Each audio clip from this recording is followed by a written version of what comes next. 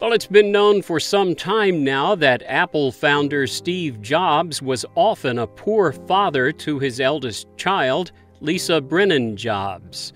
Business Insider reports that in her new autobiography, Lisa Brennan-Jobs further details her fraught relationship with her father and stepmother, Laurene Powell-Jobs.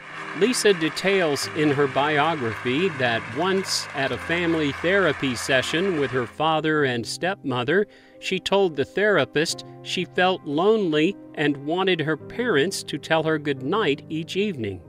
Powell-Jobs' response was, "We're just cold people." Powell-Jobs issued a joint statement with her children and Jobs' sister Mona Simpson to the Times. They said, "Lisa is part of our family, so it is with sadness that we read her book, which differs dramatically from our memories of those times."